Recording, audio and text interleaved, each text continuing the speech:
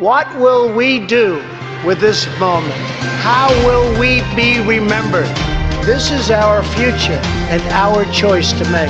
I am asking you to choose greatness.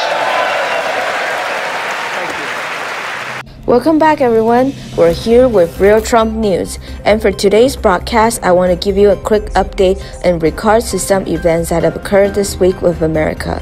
All reports were based on information provided by the White House website. These are the news the mainstream media does not want you to read about.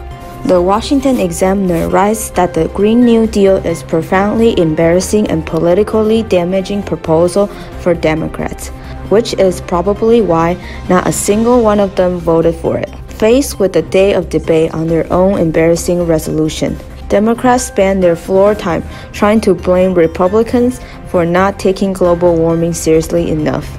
But if Democrats took it seriously and did not view it as a potential source of donation from the gullible millennials, they would not have fallen in line behind the ludicrous unicorn and rainbows proposal in the first place. It is reported on the Daily Caller. Attorney General Barr told Congress Sunday that Special Counsel Robert Mueller did not find collusions between the Trump campaign and the Russian government, destroying 2 years of media speculation and bad reporting.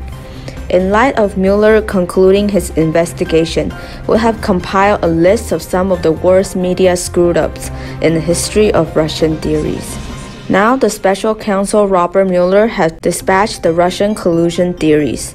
The Wall Street Journal edited board writes, one has to ask, how did the partisan propaganda known as the Steele dossier become the basis for an unprecedented FBI probe of a presidential campaign, an abuse of law enforcement, and 2 years of media and political hysteria? Its author and promoter should be held accountable.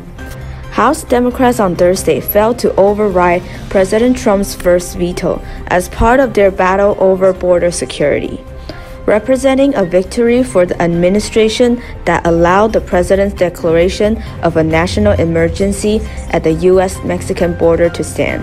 President Trump called it a big win today. Ivanka Trump is coming back to Kentucky. The advisor to President Trump will tour Toyota's largest manufacturing plants in Georgetown today, the Associated Press reported.